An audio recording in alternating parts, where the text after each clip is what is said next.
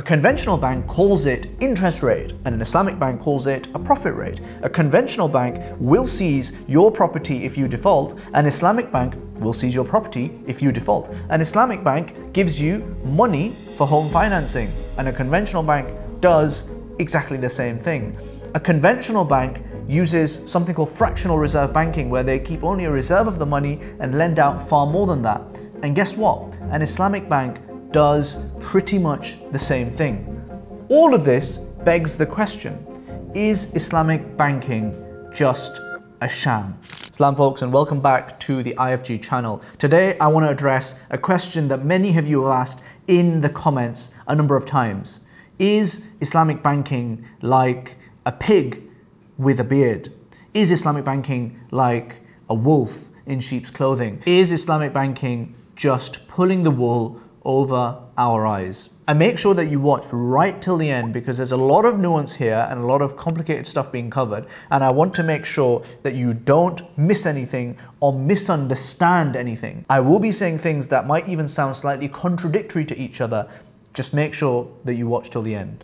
Before we dive in, a very exciting announcement. We have rebranded. That's why you'll see a new logo. Our website looks completely different, and even this video has been spruced up a bit as well. For those of you who are familiar with IFG.VC, our VC angel syndicate, well, that has rebranded as well. It's called Curate Capital, CUR8 Capital. And the reason why we've changed the name is because it's a lot more than just venture investing now. We also do all sorts of other alternative assets, starting with real estate and lots more exciting stuff to come. The idea is that we are curating institutional grade investments that ordinary folk have historically not had access to. Even relatively affluent ordinary folks have not had access to this stuff.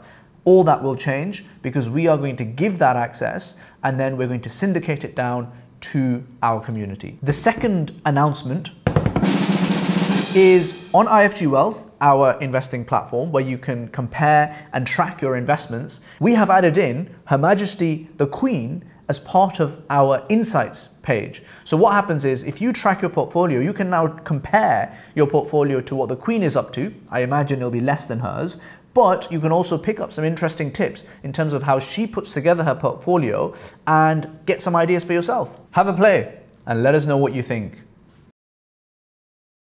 It is true that Islamic finance often turns upon the technicalities, but it is also true that the technicalities have a material impact on the risk profile, the legal structure, the tax structure, the commercial implications. Everything changes. The regulatory implications, everything changes. Most people who say that Islamic finance is a sham don't understand this nuance. Let's give you an example. For example, you want to buy a pencil worth £10. You don't have £10. So what you do is you go to Jeremy and you say, look, Jeremy, can you give me £10 as a loan and I'll pay you back £15 later on? Jeremy says, okay, cool. He gives you the loan, you go ahead and you buy the pencil, and then over the next 6 months to a year, you pay that £10 off and you pay £5 interest on top of that. That is debt financing. Now you have equity finance. So you go to Bilal and you say, look, Bilal, I don't have £10, I have maybe like £2. Why don't we go into a partnership? You buy £8 worth, I buy £2 worth. Over time, I will buy out your £8 and I'll pay you some rent for the £8 that you own as well. And overall, you'll end up with £15. Now, commercially, that is exactly the same thing. What's the difference? Well, the difference is that Bilal has taken ownership risk. So if the pencil gets destroyed, then Bilal loses that £8 and he doesn't get the chance to charge any rent on it as well, because what you're going to rent out if it doesn't exist. And that's the key difference, because the risk reward profile is different, and often you will only really see the proper implications of the difference when things go wrong, which most of the time they don't. And I know some of you might be thinking, but Ibrahim, isn't this all really just the same thing? You're trying to sugarcoat stuff. You're trying to use weasel words, but it's all the same. Well, let's have a look at what the Quran has to say about this, because it deals with this point precisely. The Quran says, those who consume interest will stand on the day of judgment like those driven by madness by Satan's touch. That is because they say trade is no different than interest. But Allah has permitted trading and forbidden interest. The verses in Arabic say that ذَلِكَ بِأَنَّهُمْ قَالُوا إِنَّمَا الْبَيْعُ مِثْلُ الرِّبَى. They say it's basically the same thing, it's like each other. But Allah subhanahu wa ta'ala is saying there is a distinction, one is forbidden and the other one is not. And as we've just discussed, it has a material implication as well in terms of the risk-reward profiles. And you know, the world that is created by this kind of investment is different to the world that is created by an interest-based economy. A really obvious difference is that when you are just giving debt, when Jeremy is just giving that debt, he doesn't really care what happens to the pencil or the quality of the pencil or anything to do with the business model that you're going to adopt with that pencil. He just cares that you give back £15 at the end of the year. That's it. However, Bilal, on the other hand, really does care about the pencil because that's what he's investing in. And he does care about your business model because that's what's going to get him the rent. And so the due diligence and the analysis that is conducted by people in the overall economy becomes much better. And actually, by the way, the due diligence and analysis being shoddy was some of the reasons why we had the global financial crisis, because people were giving out mortgages to people who shouldn't have had mortgages. And they were doing that because they knew that it was just a debt and they could flog on that debt and it wasn't their problem any longer. The second big benefit that you get for the overall economy is that you have a lot more innovation happening because people are now having to make investments with considerable risk attached to it. And typically progress and innovation happens whenever you are taking some kind of risk and there is some kind of innovation happening. That's not the case when it comes to debt financing usually.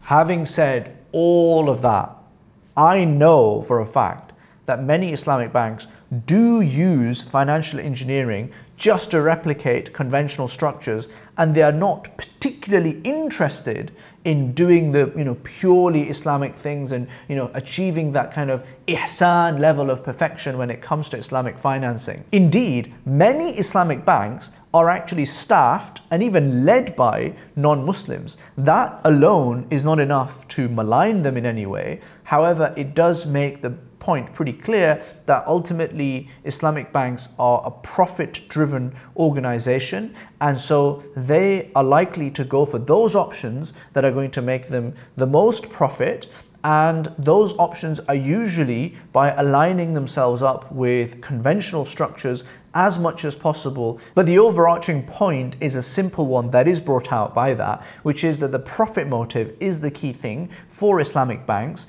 and the thing that usually makes the most profit is by just mimicking the conventional structures. So as such, for an Islamic bank, absent any external pressure, what they should do is they should try to mimic as much as possible conventional structures and then make sure that they make the cosmetic tweaks to get the Islamic scholars happy that this is actually Sharia compliant. An easy example of this is that Islamic banks don't typically use the structure involving Bilal and involving the renting of the pencil. They use something called commodity murabaha or tawarruk, and they use it pretty excessively. Here's how it goes. Let's say that you want to get £100 as a loan. So what you do is you go to the bank and you say, can you buy me £100 of steel? So the bank goes ahead and it gives you £100 of steel, and it says, this is your steel now, but you owe us £150, so you have to give it back in a year's time. So you're now sat with £100 of steel, and so what you do is you sell it back to the market, the steel market, and you receive back £100 because it was worth £100. So now you're sat with £100, you've got rid of the steel, possibly back to the same place you bought it from, the bank bought it from, and the bank is owed £150. So you have in effect created a loan of £100 with a return to the bank that is more than that. And that is technically permissible using commodity murabaha. Scholars have historically allowed this and put strict guidelines in place in terms of how it must be done. Some scholars do not allow this, by the way, as well. And the scholars who do allow this did this for the very simple reason that you need this kind of easing approach so that Islamic banks can get themselves comfortable and get up and running. However, 30, 40 years have now passed since Islamic banking properly started, and we are still using commodity murabaha structures. Islamic banks are still using those temporary solutions that are allowed to get them going. Is that what the Sharia wants? Absolutely not. So how do we fix this? The solution is not to lay into the Islamic banks and think that that is going to solve everything. We must appreciate that we are operating in a system where 97% of our money supply is created through the issuance of debt. So the very fabric of our economy is based on interest-based lending. And so in that system, if you are trying to carve out an Islamic finance niche, then you are always going to be tinkering at the edges. And so that's why Islamic banks often feel like they are tinkering at the edges because, well, they are. And of course, they don't help themselves because they are often using Sharia compliance as a marketing tick box. And they are really focused on profits and not that focused on the benefit of, Islamic finance in 10, 20 years' time, or the benefit of the community in 10, 20 years' time. They are focused on short-term profits. But that makes them an easy target, and I would humbly put forward that actually it's not that impactful to attack them or bring them down. It's neither here nor there. And let's play it out a bit, particularly in the West. Let's say we've got, probably a handful of Islamic banks, and you say to them that, look, we want you to go as Sharia compliant as you possibly can be, put aside the profit motive. For a start, stop using fractional reserve banking. You're going to have to give out £100 of loans if you have £100. And once that has gone out, you're not allowed to give any more out until that money comes back or until you get money from elsewhere. What's going to be the implications of that? Well, you know what's going to happen? Immediately, Islamic finance and its availability is going to go down by at least 10x. And so that's going to mean that less people are going to have their homes financed. And already there's a huge demand, much more so than the supply of Islamic finance in the market as it is. So that's going to just go crazy. And secondly, because Islamic banks are now essentially just a glorified landlord, they're not really a bank anymore, they will have to charge market rate rent. And when they do that, the prices for Islamic financing will go up. And so those people who say, oh, look, Islamic banks are fleecing us because, we're Muslims and so they're going to charge us more, well, they're going to just increase in their volume. And all of that is caused by us pressurizing the Islamic banks. Meanwhile, on conventional street, conventional banks are still happily printing money, they're still happily issuing debt, and they're still happily bidding up the prices of houses as a result of that debt as well. And so house prices are going to continue increasing. More and more Muslims are now sat on the sidelines sitting this out and getting priced out of the market. And the ones that do get onto the housing ladder are going to be paying a heck of a lot more than they were previously. Is all of this halal? Yes, absolutely, unambiguously, it is halal. And I want to be really clear here. What I'm describing is not an argument to say, leave the Islamic banks alone. What I'm describing here is the implication of trying to get rid of Islamic banks and then trying to create another structure within the wider un-Islamic conventional system. We're going to end up with a worse or equally bad solution as we currently have. So what then is the solution? Right, imagine you have a strip club. Actually, don't imagine that. Do not imagine that. And Kabzi, I don't want you to put any B-roll from a strip club into this as well. Okay, so let's say you have a strip club and you start campaigning in the strip club that I really want a prayer room in the strip club because, you need to pray, right? It's just like an airport. You need to pray in a strip club. That's the problem, you see? It just sounds absurd. And even if let's say you do campaign and you do get a prayer room in the strip club, great, you've achieved something small and, relatively insignificant. The point of all of the effort should be to get rid of the strip club or to get it to change to something that's a lot more Islamic.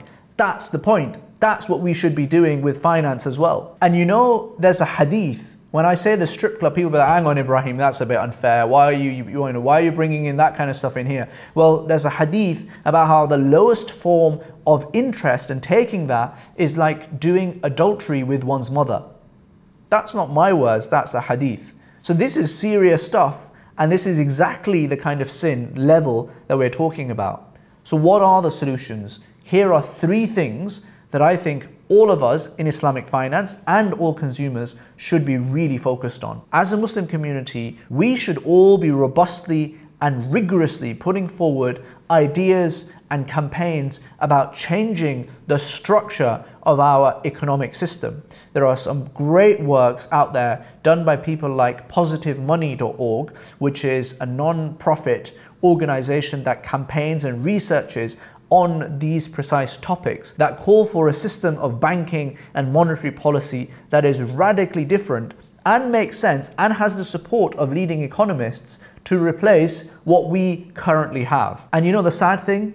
Muslims should be at the forefront of all of that campaigning, and yet we're sadly nowhere to be seen in that discourse. The basic point that Positive Money are making is that our financial system doesn't need to have a money supply that is created primarily through the issuance of debt by private banks. Instead, it could be put in the hands of a people's bank or a people's infrastructure fund that uses that money creation to fund large infrastructure and helpful projects across society that are needed, rather than just pumping up house prices and asset prices. What that does is it creates a much reduced banking sector that doesn't use fractional reserve banking anymore and actually is just going to be an intermediary, like it used to be 50, 60, 70 years ago, between those who had savings and those who wanted those investments. And the bank would be a small but important part of the overall economy, rather than what it is today, which is a sprawling monster that far outgrows the wider economy as a whole. The second thing that we can and must do is that for all organizations like ourselves, when you are setting up an Islamic finance product or a fund or whatever, make sure that it's not just technically Sharia compliant. Make sure that you are focused on doing real good in the world. So an Islamic fund should automatically mean that it is an ethical fund. It's an impactful fund. It ticks all of the ESG requirements. It potentially meets the UN SDG goals. All of those kind of things should be part and parcel of what it means to be Sharia compliant. Allah subhanahu wa ta'ala, when He describes halal food, He says halal and tayyib. He says halal food is good, but it needs to be beneficial and pure, and it takes things to the next level. The two things must not be divorced from each other. The third thing is use Islamic banks, because if Islamic banks were to collapse or disappear entirely, it would be a pretty big step, I think, in the wrong direction. I know Islamic banks are not perfect, and I know it's going to be tough to change them, but I think we should use them, but then also really vocally tell them, look guys, you need to clean your act up. You need to actually do something that is useful for society. And don't expect, by the way, Islamic banks to change the world or to change themselves. The way I think about Islamic banks is, look, just clean your act up, and we shouldn't expect Islamic banks to somehow lead a revolution in Islamic finance overnight, because it's just not going to happen. They're old and cumbersome and staffed by people who probably aren't the right people to lead that kind of change. The change, I think, is going to come from Islamic fintechs that are working on compelling and interesting projects structured in a different way. That's where the change is going to come from. And we should definitely support these kind of organizations. But that doesn't mean that we ignore and abandon the Islamic banks, because, like it or not, they are important. So there we have it, folks. Those are my thoughts right now on Islamic banks. So are they a sham then? Well, the answer, if I haven't made it clear, is it doesn't matter. It doesn't matter how you feel.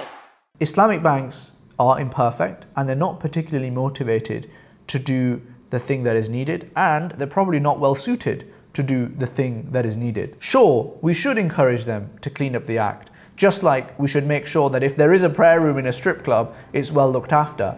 But the real thing is to go after the system itself and to make sure that that is much more aligned to something that is what Allah subhanahu wa ta'ala would have wanted. But the real thing is to try and change the system as a whole, to try and go after the strip club itself, and to make sure that our financial system as a whole is as close to what Allah subhanahu wa ta'ala would have wanted. And if it isn't, to continue fighting the good fight in that direction, because that is what we will be judged on. And if you live in a Muslim land, then arguably your argument is a lot simpler to make because you're living in a majority Muslim land, for heaven's sake. So make sure that you are vocally putting that point across. And there are countries that have made some significant progress in this space. So people like Saudi Arabia are really supportive of Islamic finance, Oman, Pakistan, and others. However, we now need to push them to make sure that it's not just Islamic finance in name, but it is Islamic finance in substance as well. That's all for today, folks. Until next time, Assalamu alaikum.